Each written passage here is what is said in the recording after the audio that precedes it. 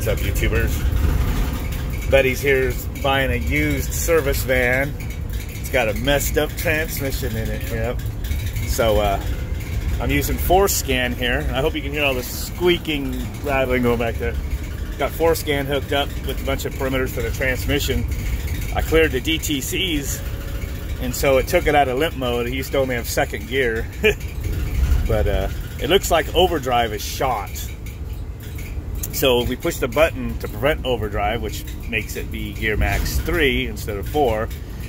Now it doesn't hit that point. The transmission still makes some goofy sounds, and it doesn't seem to like give it much engine braking when it lets off the throttle. So that's first gear. Whoop, he downshifted. First gear, second gear. We're now in a spot where he can accelerate. Hear that funky noises? Third gear. Now put it in overdrive once so you can see what happens. Now try to go. It just freewheels when you're in fourth, so just hold it back out of overdrive. So yeah. Yeah, this has a low gears. It's almost like this has 410. Yeah, see, that's weird right there to me.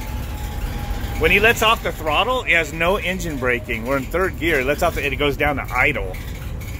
Oh, goes down to idle RPMs. Pretty strange. But he bought it knowing that the transmission was bad. And who knows, it might need a pump or a sprag or clutch pack or who knows. But he says he could get a good deal on a rebuilt transmission. But keep it out of limp mode, from going into limp mode, I should say. At least you have the first 3 gears to drive it home instead of just second gear. There were faults in here before I cleared it for engine RPM overspeed, which is understandable. Because when it commands for overdrive, 4th gear, there is no gear. Freewheels. At least the motor seems like it's pretty... For a 4.6, it seems, yeah, it's running good. I mean, how many miles are on it? 167,000. Yeah, these 4.6s are known to go a lot longer than that. So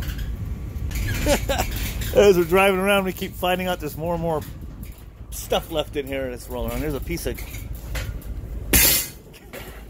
freaking steel pipe unistrut. Hey, you can use that. Lockout tag out box. I guess they're letting you have that, huh? Fire extinguisher. The fire extinguisher. Well, that's cool. Well, you got a really good deal on this van. Pretty much almost free, so 300 bucks. You're actually gonna say 300 bucks for a running van with a bad transmission. So not bad. No, cool. After driving it, we're gonna run a code scan. So FORscan says make sure the ignition key is on.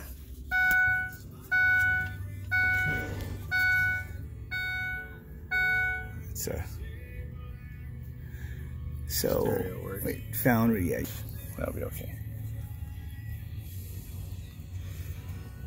I think it might be already. Let's see, DTC.